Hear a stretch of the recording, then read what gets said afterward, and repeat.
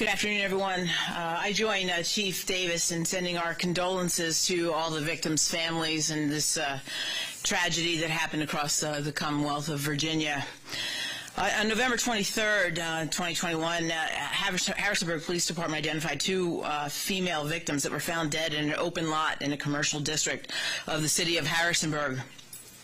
Anthony Robinson, age 35, was arrested as a result of video surveillance and cell phone records that connected him to two victims. The first victim, as Chief Davis mentioned, was Elizabeth Redmond, age 54, of Harrisonburg, and Tanita Laree Smith, age 39, of Charlottesville. Harrisonburg Police Department and Charlottesville Police Department were conducting two separate missing persons investigations, which resulted in narrowing the focus to the search this open lot. Both women were discovered within a short distance of each other, dead, although their deaths took place at two separate times. On November 30th, 2020, a Metropolitan PD contacted the Harrisonburg Major Crimes Division and noted that the last known person that a missing person that they were investigating had contact with Robinson.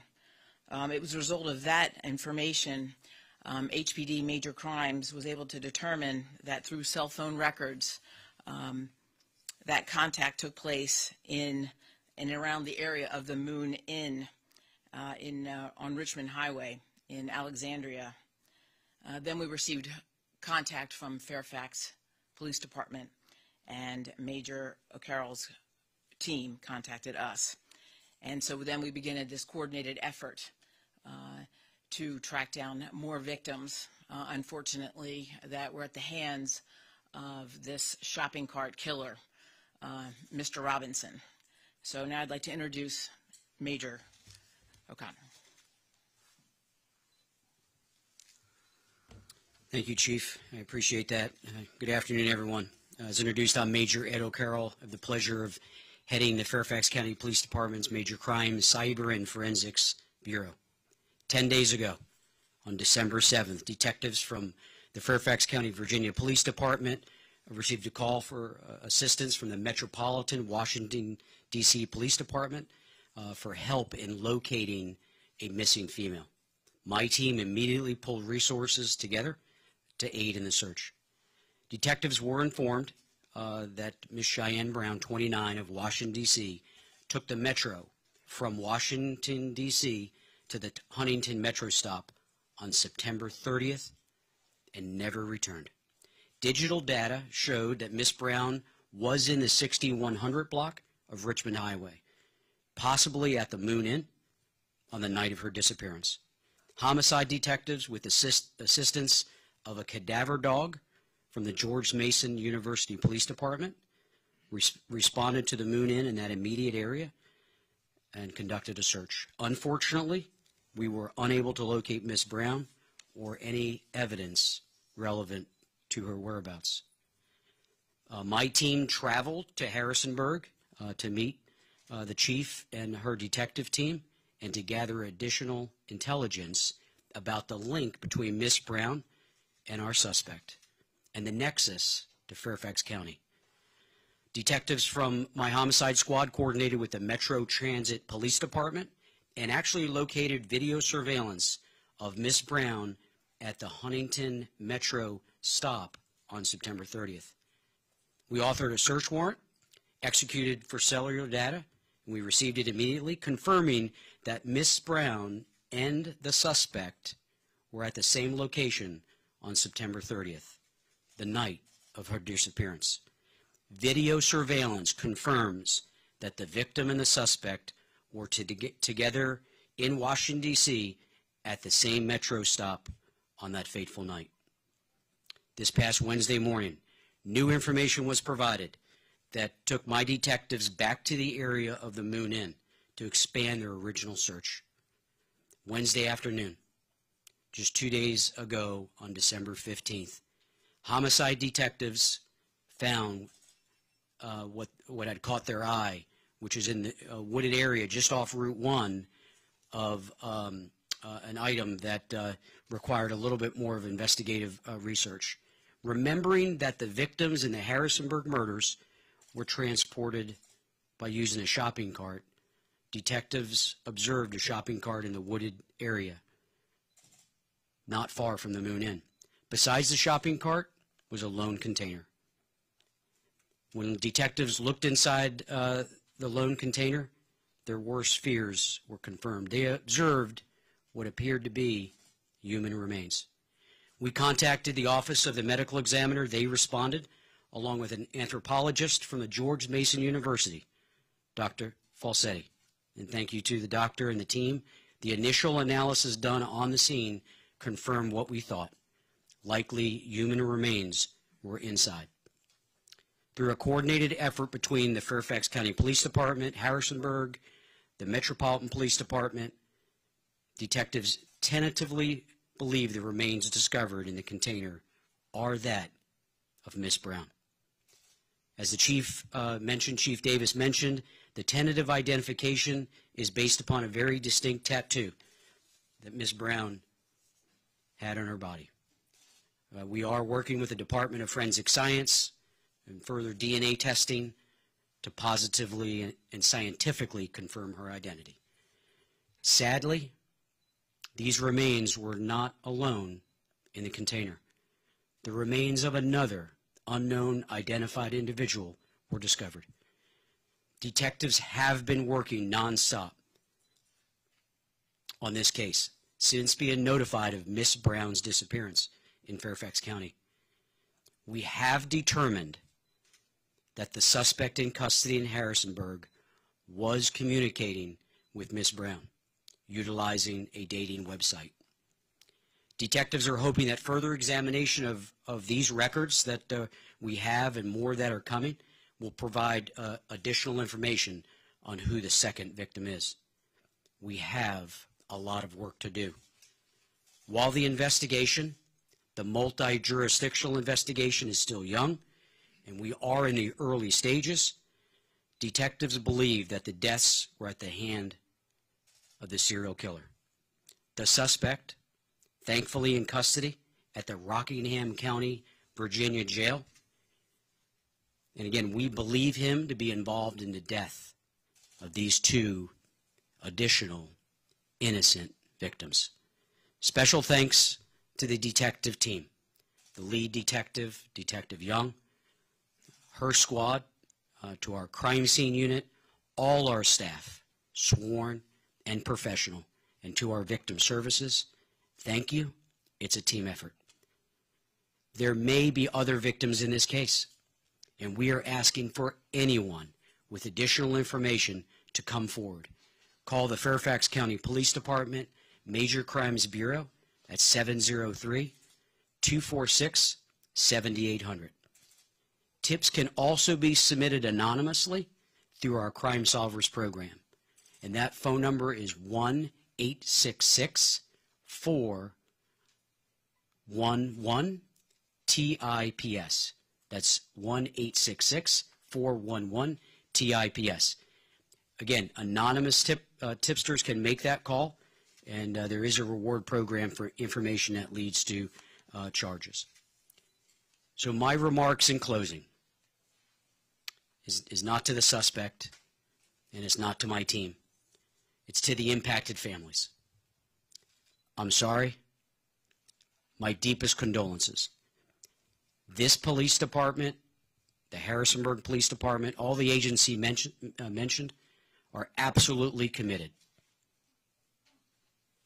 Justice will prevail, and the offender will be held accountable for what he did, and we haven't ruled out they, I'll use the plural term, maybe what they did, and how he or they did it. Thank you.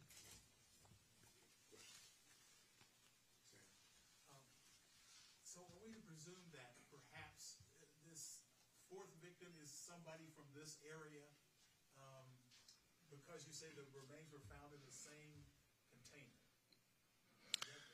So, Sam, we have not positively identified the fourth victim, but we have leads. that will hopefully, in short order, help us identify this unidentified person. We do have leads on who it may be. The state of decomposition was so bad that it's going to take a little bit of work. But we have leads about a missing person in particular in the area, last seen in the area, that we're following very closely. In this area? Last seen in this area. Chief, Bruce? as I understand it, Ms. Brown was 4 months pregnant. Does Virginia law allow you to charge for the death of that baby? Yeah, so I've spoken with the Office of the Commonwealth Attorney. I've spoken with the Commonwealth Attorney. He's aware of this case. He was when it first came to light. And then, to our surprise, that we have 2 victims, not 1. That's something that's part of the investigation. And we haven't ruled anything out on potential charges for the person or persons responsible for these deaths. As I said in my comments, and I'll emphasize them because they're important, justice will prevail. Two quick questions. Has the suspect been cooperating at all, acknowledging any of these crimes? And then secondarily, is there DNA evidence to tie him to 1, 2, or more of these crimes? I'll ask Chief Warner to speak about the degree of cooperation. We certainly don't want to compromise the integrity of Chief Warner's investigation or our pending investigation, but I'll let the Chief address that.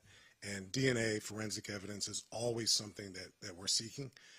As we mentioned, the state of decomposition for the 2 victims found here in Fairfax County was so bad that it's going to take a little while to get 100% certain identification, but we have every reason to believe that Cheyenne Brown is one of the 2 persons in that container. And there's physical evidence as well to tie him to each scene or to all the cases? There's certainly mounting evidence that puts our killer right here in Fairfax County, just like he was placed right there in Harrisonburg. So, Chief, do you want to add to that? Regarding up here, yes, to the physical evidence, we're collecting physical evidence, of course, to echo Chief Davis. Certainly, we're collecting all of that for DNA, and so we're going to hone in on that for certain. And regarding his cooperation, he does have an attorney, so we have not had a statement from him, so no. Chief Davis, 2 quick questions. Have you guys been in contact with any federal law enforcement assisting you guys as of right now in the investigation? Yeah, again, I don't mean to punt back to back, but I'll ask Chief Warner to describe some outreach that she has already had with Quantico. And then I'll reiterate, we are going to engage in a very thorough retrospective examination. We're working backwards right now. So thankfully, Anthony Robinson is in custody. We believe he's responsible for these 4 deaths, but what else is he responsible for? We know that he's had addresses as far north as New York, to Prince George's County, to Washington, D.C., and we know he's obviously traveled all the way down to Harrisonburg. But where else has he been? Where else has he laid his head? Where else has he worked? Who does he know in all the jurisdictions in between? So it's going to be a real thoughtful, thorough effort, because we need to work, again, with the jurisdictions to see if any of their missing persons meets the profile that we're establishing here for our killer's profile, and MO and all those types of things. And a quick follow-up. You mentioned that they were meeting at a hotel and had met or at different hotels and met on dating apps. Do you believe that there's a sexual motive at all? Were any of these victims sexually abused or had sexual contact with the person in custody? Yeah, I don't know that with certainty, but again, that's something that we're obviously exploring. Chief, do you want to add to the earlier piece? Just that we are working backwards right now. That's what we have to do. He's in custody now, and so that's what we have to take those steps just to go backwards, right? Because your question was working with the federal government. Sure, they're helping us now. The main thing is that he is in custody, so they are assisting us in that investigation because they have a bigger web for us. So to answer your question, then is yes. It sounds like the victims that you know of now were people missing over a period of weeks or months.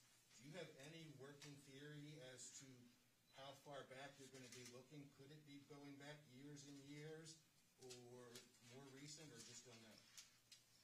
Well, we really don't know. Again, we don't know. That's why we're asking for the public's help. And we're scanning. This has gone out through all of our fusion centers. Do you know of any other missing persons? We're trying to gather as much intel as possible. I mean, the chief said it best. We are working backwards. That's why the major put it out. Do you know? Is there any more information? Please get it to us. Could you describe, you said the bodies were found in a container in Fairfax County. Could you describe what that container was? And can you give us any background on Robinson? And not much is known about it. It was a large plastic container, and like Major O'Carroll described, adjacent to the container where we found the remains of our 2 victims was a shopping cart. So probably not remarkable to serial killers going back many years in many other places across the country, a remarkable absence of a criminal history, a remarkable absence.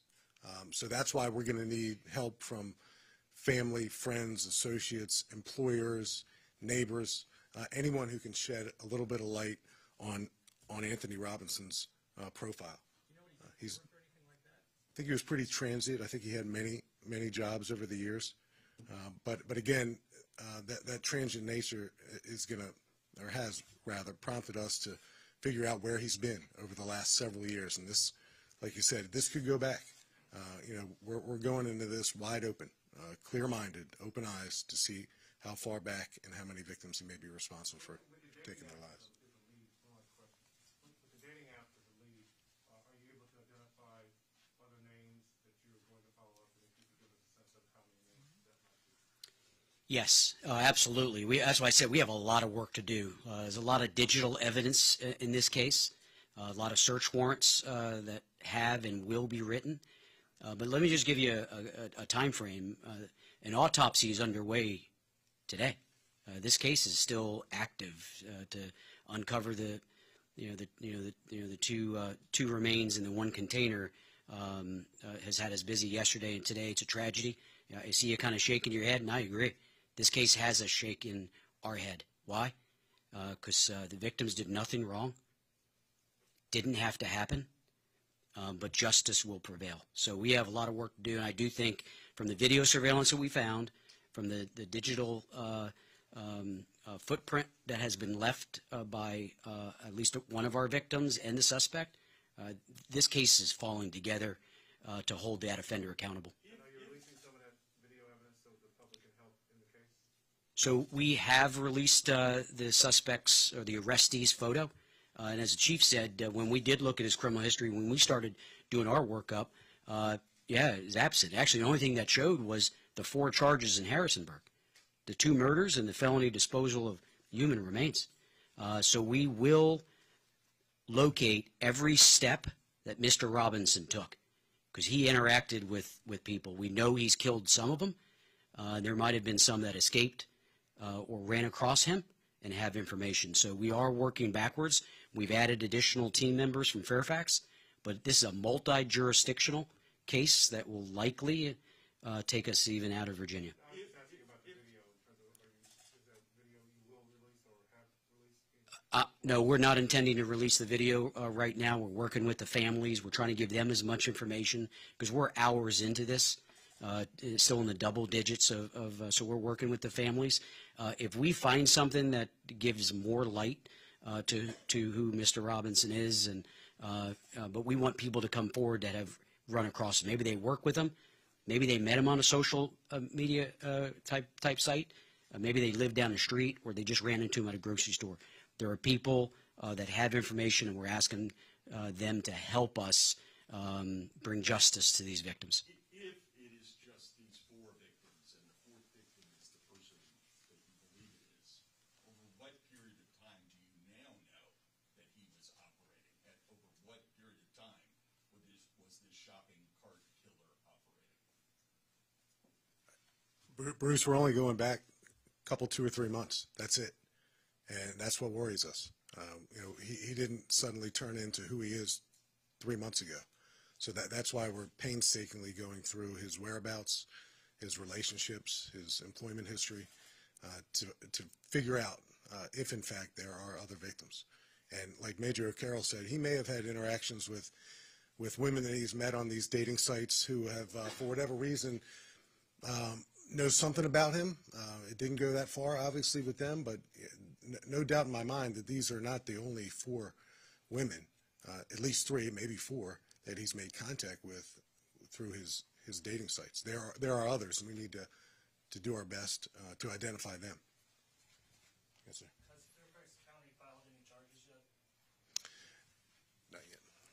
We have not, but charges are forthcoming. Quick question about the TikTok threats that have been going around. I know it's a side note, but do you believe that any of the threats to public schools in Fairfax County, are there credibility to any of those? And are Fairfax County police moving around the school districts today? Well, yeah, I'll say, first and foremost, we have a premier school resource officer program. Our SROs are part of a nationally renowned SRO program. So we're aware of all those bits of information that come in, and we act upon them swiftly and judiciously. So it's something we always take very seriously, and we're taking it very seriously this time. Thank you. Just for each of the victims that you know, were all of them introduced to him through the dating app? Is that how he? We believe that the 3 are.